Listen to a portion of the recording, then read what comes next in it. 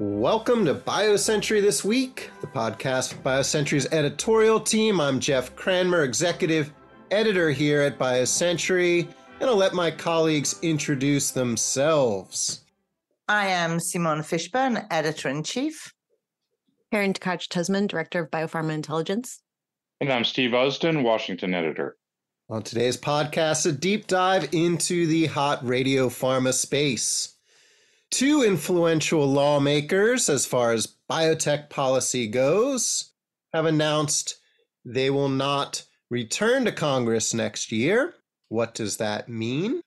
And a BioNTech investment in the UK. Plus, we check in on the XBI and how it is faring. Of course, everyone keeps a close watch on that. But first, BioCentury and Bay Helix's East-West Biopharma Summit is returning next March. It's the third edition of the conference, and this time around will be in Singapore after our successful event in Cambridge, Massachusetts in the fall. Also, next spring, BioCentury's BioEquity Europe.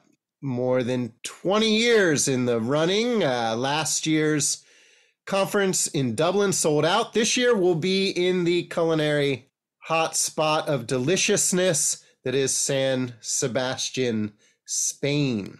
You can find out more at biocentury.com. We're currently recruiting presenting companies and are hoping you'll join us at both conferences.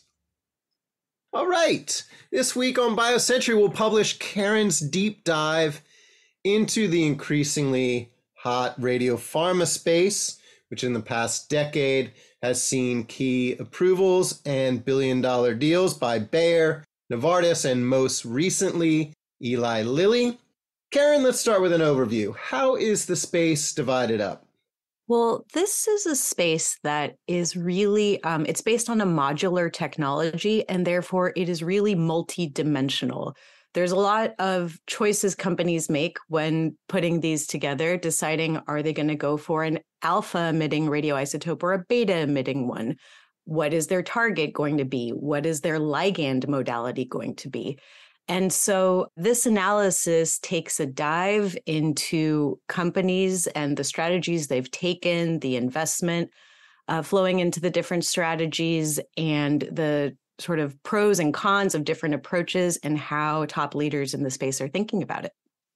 Yeah, Karen, I think what's struck me recently about radiopharmaceuticals is I know that it's sort of been around historically for a long while, but in the last few years, it's really been Novartis that's been sort of banging the drum on that technology.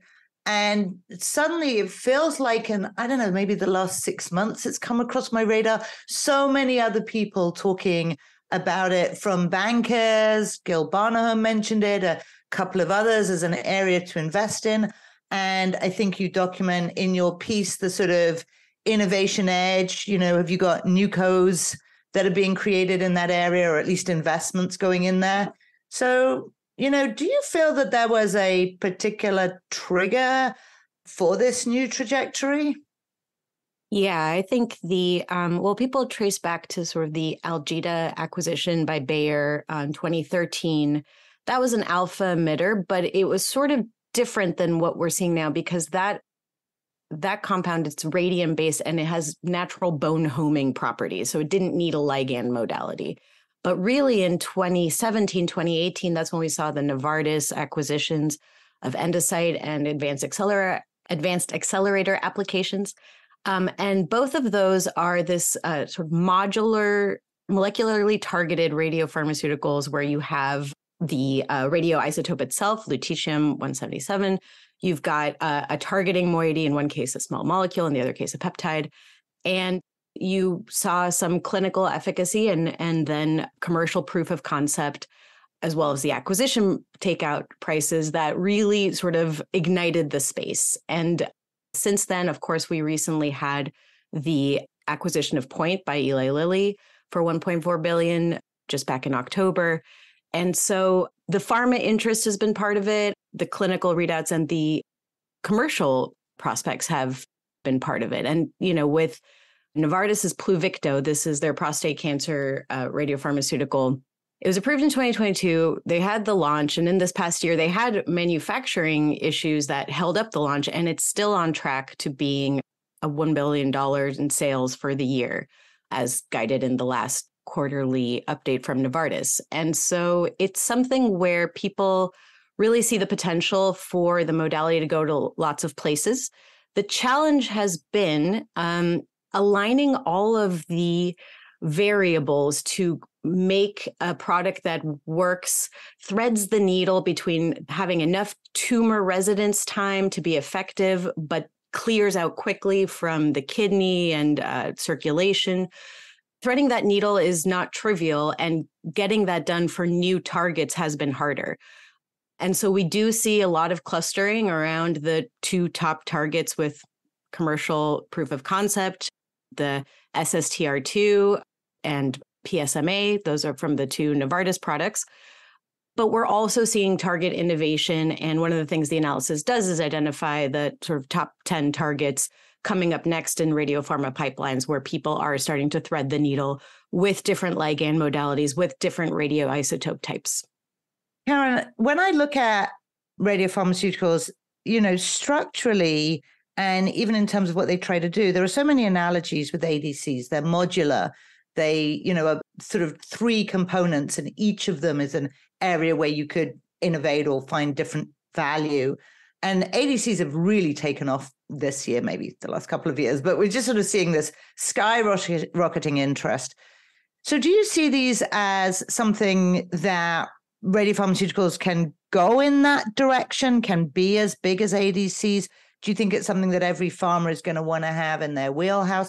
How are you looking at that? Is it part of the competitive landscape or just sort of alongside it?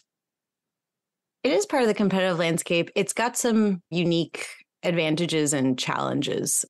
One of the things is that it's even more modular than ADCs, because in ADCs, the antibody targeting, whereas in radiopharmaceuticals, we've got small molecules, peptides, the sort of small protein class, like single domain antibodies and DARPins and things, and then antibodies as well. So that's a whole other dimension to them.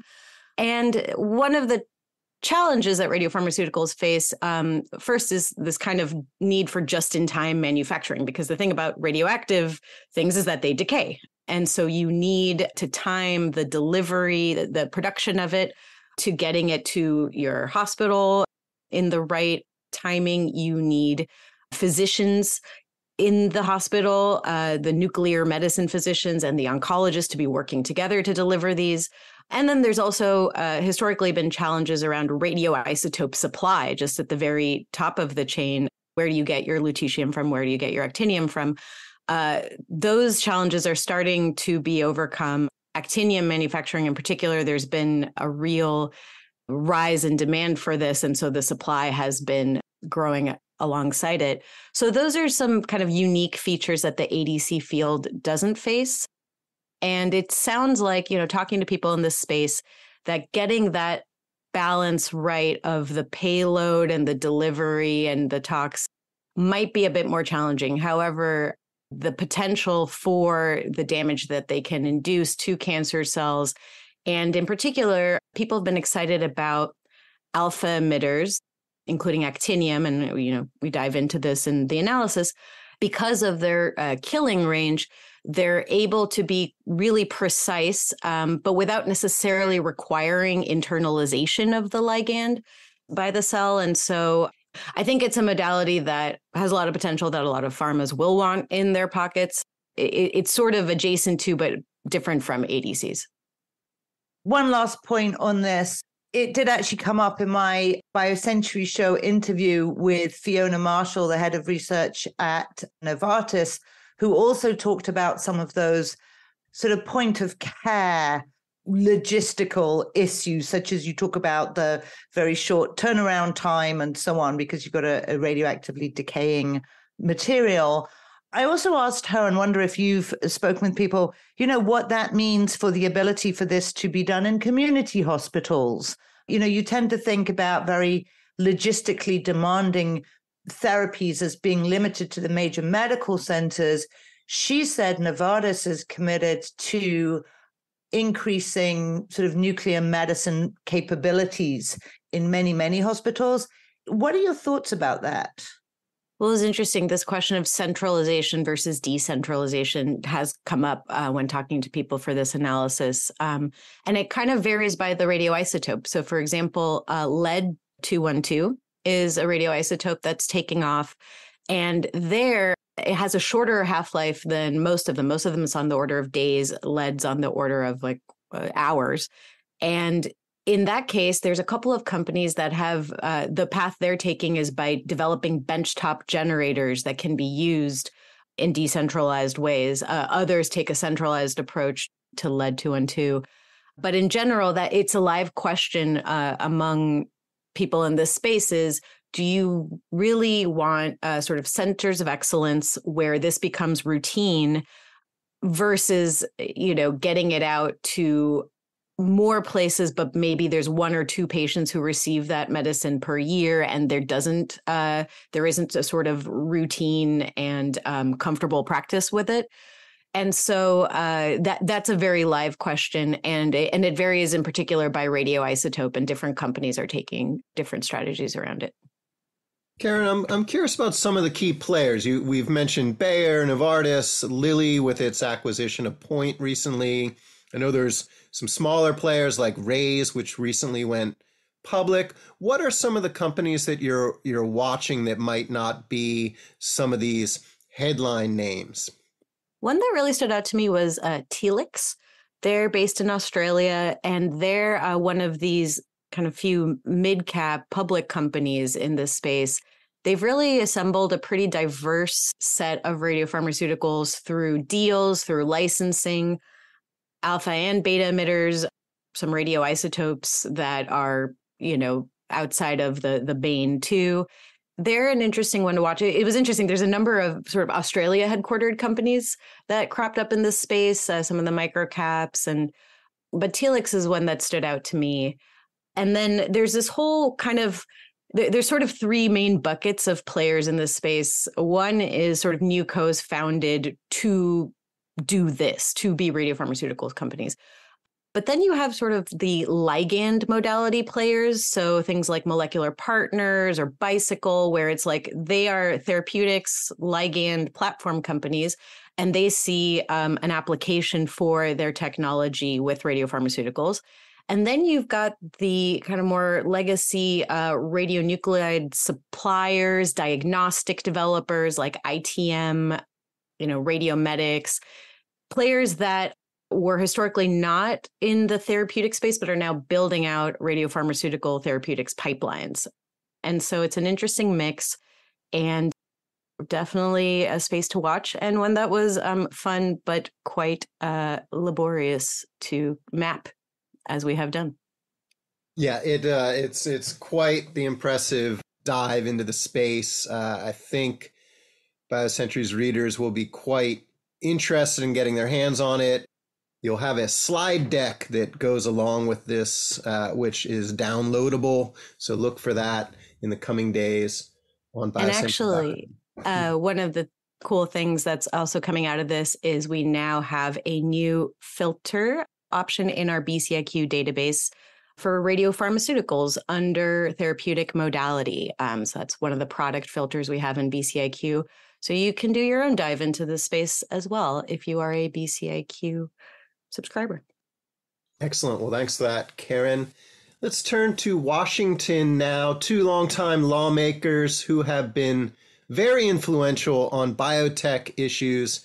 Anna Eshoo, a California Democrat, and Michael Burgess, a Republican from Texas, have announced their retirement at the end of the current Congress. Steve, what's this mean for policy on biotech issues? Well, it's interesting. I was thinking about it. If you were to think about it, Michael Burgess and Anna Eshoo, you wouldn't think that they would agree on much, and you'd think they're about as opposite as any two members of Congress. Burgess represents a conservative district in North Texas. He was first elected to Congress in 2002 as a proud member of the Tea Party caucus. He voted against certifying President Biden's election. He's endorsed former President Trump for the 2024 election. He opposes abortion. He wants to overturn the Affordable Care Act. Eshoo represents Silicon Valley. She's a liberal Democrat. She was first elected to Congress in 1992. She's a staunch supporter of President Biden, voting with him just about 100% of the time. She's an advocate of abortion rights. She strongly backs drug price regulation, including the Medicare drug price negotiation program that was included in the IRA. But they both are strongly backed by the biopharmaceutical industry. They've both received a large share of their campaign contributions from the biopharma industry. They both received accolades from the industry. Eshoo was the member of Congress who was most responsible for giving biologics 12 years of exclusivity as part of the biosimilars pathway that was created by the Affordable Care Act. And they've got other things in common. Both of them sought to be the top member of their party in the Energy and Commerce Committee in 2020. Burgess lost out to Kathy McMorris Rodgers, who's now the committee chair. In 2014, Eshoo lost out to Frank Pallone, who was chair and now is ranking Democrat. You know, and I think actually probably their defeats in those leadership challenges played into both of them deciding that they're not going to run again for their seats. Both of them played leading roles in shaping FDA user fee reauthorization bills. They were kind of among the very, very small number of members of Congress who know and care a great deal about FDA, and I would say even about the biopharma industry in general. They both support the Pasteur Act, a bill that seeks to provide advanced market commitments to incentivize the development of drugs to overcome antimicrobial resistance. Both of them supported the 21st Century Cures Act that gave FDA new authorities and obligations that were intended to speed the development of new medicines. You know, there are a number of things that they disagreed on also. They disagreed on the right to try bill. Burgess was a big backer of that bill, which became law. Eshoo opposed it. And there are any number of other issues. But I think that their careers and the way that they're kind of intertwined show how there has been a history of bipartisan cooperation on issues having to do with the biopharma industry, on especially some of the nitty-gritty issues having to do with FDA and NIH funding and things like that. And I think that losing Burgess and Eshoo will make things more difficult for companies and for the industry as they look for members of Congress who not only understand their issues, but even care about them. Steve, I imagine it is too soon to know who, might be going for those seats. Are there any other shoes to drop in terms of people stepping down that might, influence the shape for biopharma, our industry? Yeah, there's a lot of members of Congress and some in the Senate also who are leaving, and some who are running for other offices. If they don't reach those goals, they may also be leaving involuntarily. Katie Porter, who's been kind of a nemesis of the industry on drug pricing issues, is running for the Senate. Ben Cardin, a Democrat senator from Maryland, is retiring. So is Carper from Delaware.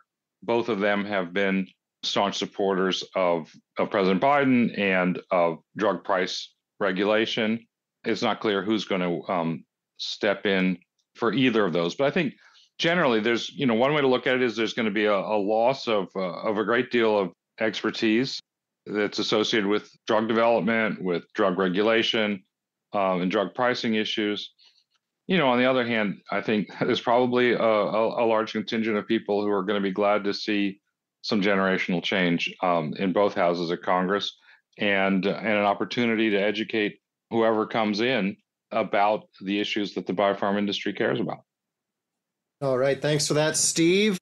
Let's head to the UK. German mRNA company BioNTech is again expanding its global footprint, announcing a £1 billion 10-year investment in a new lab in Cambridge and a center of expertise for AI in London. This comes on the heels of a flurry of deals in Asia. Simone, what do you think about what BioNTech is building here? I think there's two sides of this that interest me. One is that in the UK, we've seen really big companies like AstraZeneca and GSK plant some very big footprints as they have in Cambridge and whatever. Obviously, they're from there. But, they've created sort of innovation hubs or labs and so on, ways of interacting. But I don't think I've seen this really at the level of a company like BioNTech, which is a German company, of course. So there's a certain momentum, I suppose you could say, for what's going on in the UK that draws BioNTech there. But the other side of it, as you pointed out, is let's keep an eye on BioNTech. They have been prolific in their deals with Asia companies. They're now planting a fairly big flag in the UK.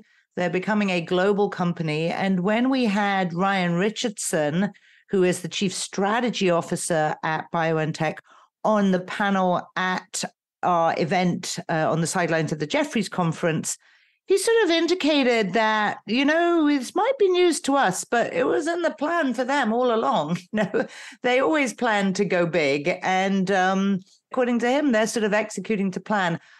Obviously, I would assume that the influx of capital that they got with the success of the vaccine, the mRNA vaccine, has, enabled some of those plans that they may not have had otherwise, or at the pace that they may not have had otherwise. I don't know. We will be talking to them.